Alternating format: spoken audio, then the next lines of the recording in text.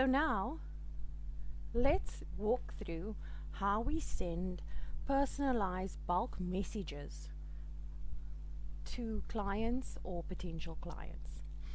The first thing we need to do is download a sample of the Excel format that we actually need to have our sheet of information in already.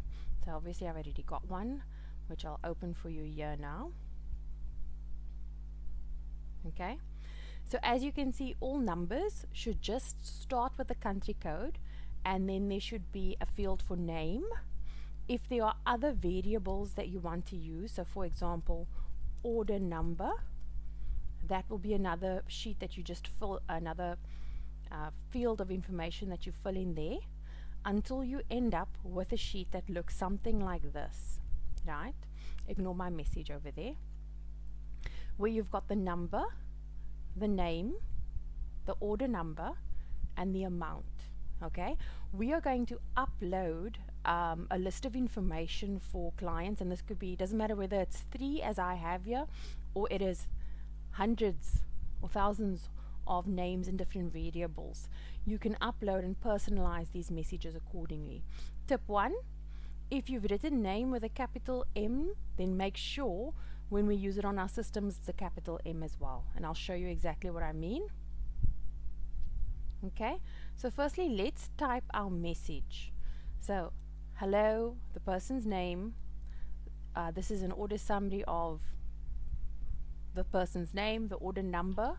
Note the order number field has no space, and neither does this variable as well. Okay, so how do we create these variables? It's the name of the field, the exact name, plus 2 parentheses, double parentheses on it. Now I'm going to upload my list. So I clicked upload Excel list, it opens up my contact list, and now I'm just going to look for my sample file, my test file, that's what I've been calling it. And now I'm uploading those names, numbers, always starts with a number, then the name, then the order number, then the amount that I want to send out. Okay, because it's only 3 names, I can make sure that the delays are a lot less. Like I can say after 2 seconds, 2 to 5 seconds, after 6 seconds you can wait 2 seconds, and then you can wait 1 second to 3 seconds, because it's only 5 people. Okay, at this point if I wanted to add a button, I could click here, add a button,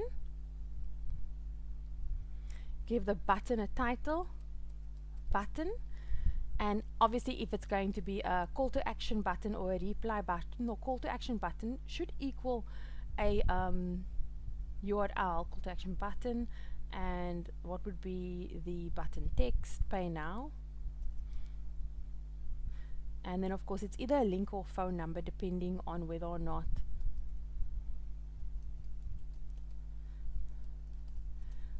you've asked for a callback or a specific site to go to. So now we have a button which will be in the footer. I'm not going to add any footer text, and I'm going to say add my button. So my button's been added. Okay, same applies with the polls. And now I'm going to start my campaign. So I've loaded up my information along with any of the variables that I'd like in the message. As you can see with the parentheses, the double parentheses, I have sort of made where these actual variables will go into, and then I'm going to start the campaign. I have a choice firstly to see out of which WhatsApp account I'm going to mail, and I'm going to do it from my own, which is marked as the primary here. And then I'm going to actually say yes, you can do it from the primary account. I'm going to put it on safe mode because these are all friendly numbers.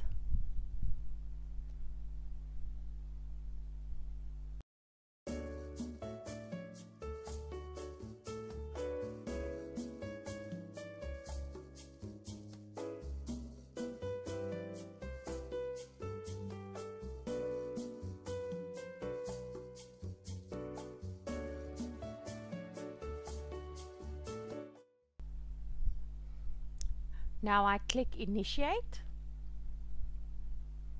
It's busy opening the account it's going to message from.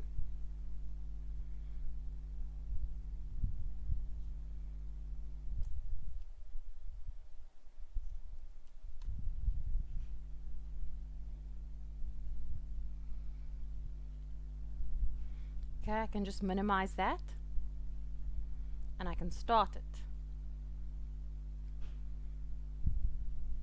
I'm now starting the campaign. You can see some notes here at the bottom. There's always going to be a bit of guiding notes here that you need to keep the application open while you're sending. You need to make sure that you're using the software in terms with the WhatsApp guidelines. And now you can see the report. And you have the choice of downloading the report, but it will look exactly the same way. Congratulations, you've now sent a bulk message. And what we can actually do is, here we go.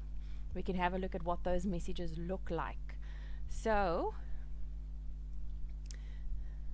here you can see, instead of it saying